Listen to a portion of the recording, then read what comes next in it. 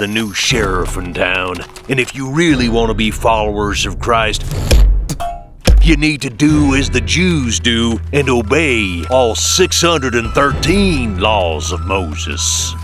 Okay. Like the old school. Makes sense to me. But the Marshal said the old law can't save us. Yeah, but he ain't here. Wait, who's that over there?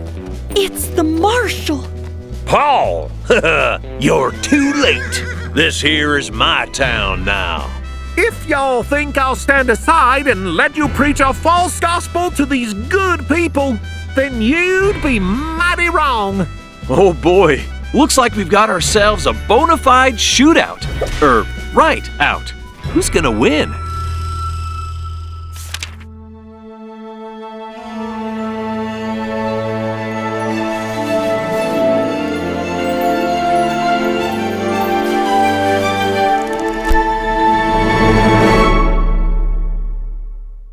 Woohoo!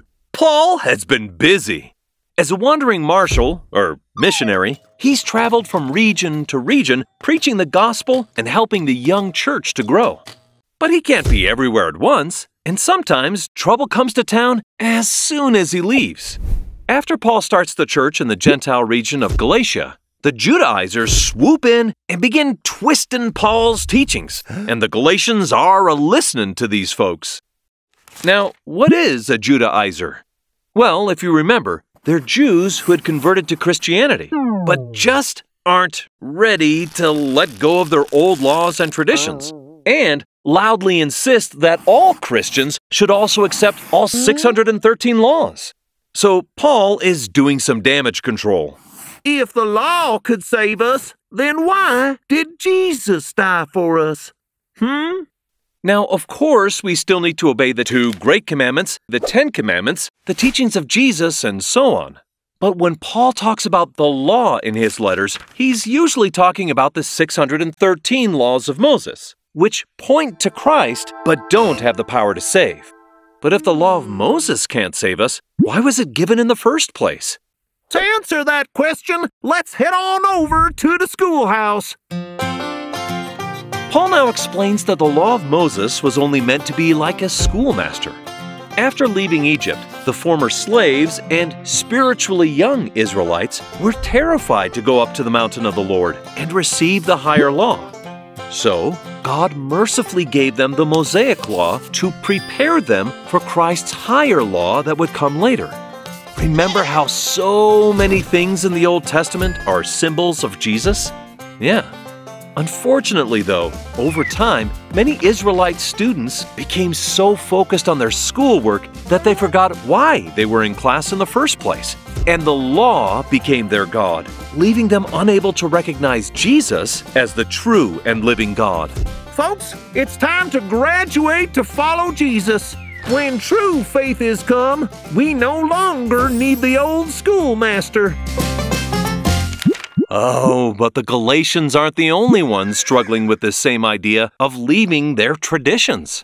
Paul writes about a recent get-together in Antioch with the Apostle Peter, Paul's mission buddy Barnabas, and both Jewish and Gentile Christian converts. Now, in Jewish law, Jews and Gentiles eating together is forbidden.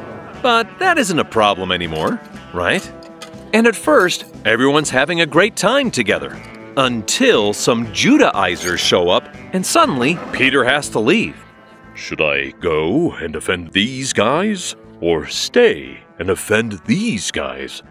I have to go. Ooh, we'll catch you later, guys. Okay. At 2, Barnabas. Oof, that's awkward. Now, we don't exactly know what Peter was thinking at this moment, or if there's more to the story. But Paul does call him out.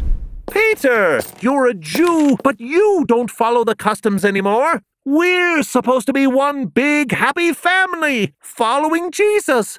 The Mosaic Law may have once been a helpful teaching tool, but now it's only causing division in the church. Okay, this may seem a bit silly today. I mean, why were these people so attached to their rules and traditions?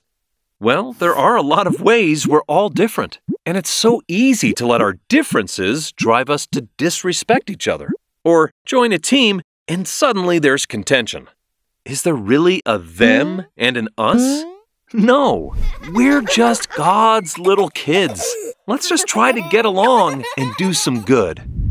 Now, the Marshal's message in Galatians started out pretty stern. Repent or else!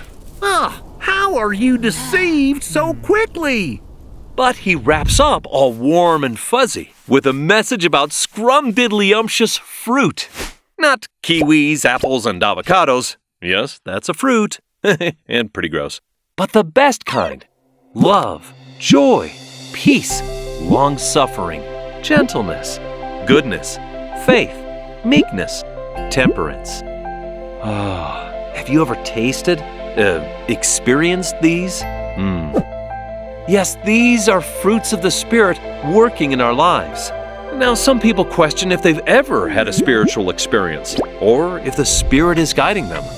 Well, if you're trying to live the commandments, and you felt one of these things, or you've seen one of these results, then yes, the Spirit of God is at work in your life.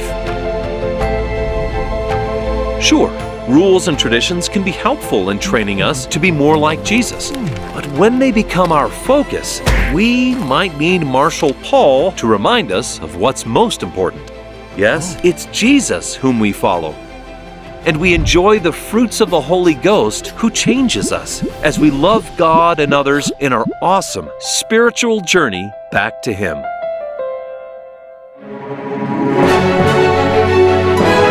Almost 50 years ago, Living Scriptures was founded to help everyone better understand and feel the power of God's Word.